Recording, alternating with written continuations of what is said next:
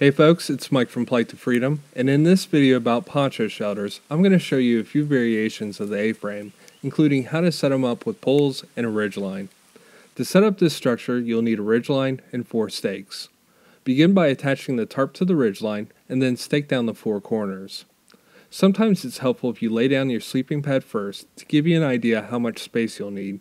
If you need a little more space under the tarp, then try the barn setup, which will require adding 4 guy lines and 4 more stakes to your setup. Attach guy lines in between the ridgeline and the original stakes, and then pull them out at an angle that will create a barn-like structure. Alternatively, you could rotate the tarp and set it up the same way, which I believe will give you more width space, but it will retain less body heat.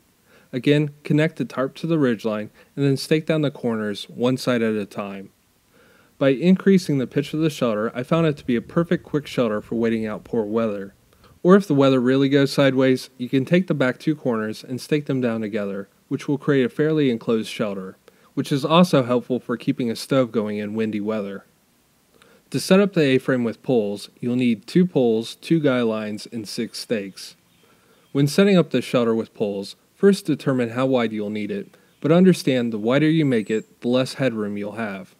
Stake down one side of the tarp at a time and attach the center pole with guy lines. If there is an issue of space to enter or exit, then try the cross pole method, but you'll need to add at least 1 extra pole to your setup. Holding the poles parallel, slip the pole straps over each other, cross the poles, loop the guy line around them, and then stake it down. Again, by rotating the tarp, it will give you a nice variation of the structure. Stake down one side at a time, allowing room to add center poles, and do so. Then finish it off by staking out your guy lines. Here's a little bonus setup that will close off one end of the A-frame, so your shelter will retain more body heat, but it will also help in blocking out the wind and rain. But keep in mind, if you're big or tall, it will be an extremely tight fit. To set this up, you'll need a ridgeline and 5 stakes. First, attach the tarp to the ridgeline, then going in 1/4 of the tarp, stake it down there, leaving a small triangular flap, and then stake down the front corner. Then repeat this on the opposite side.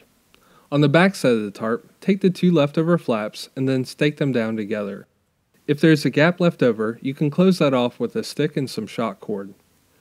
Now, to set this up with poles, you'll need at least 2 poles, 2 guy lines, and 7 stakes. 1/4 way in from one end, stake it down, and then the front corner. Again, repeat this on the opposite side. Attach a pole and guy line to both sides of the tarp's peak, then close off the end with the open flaps.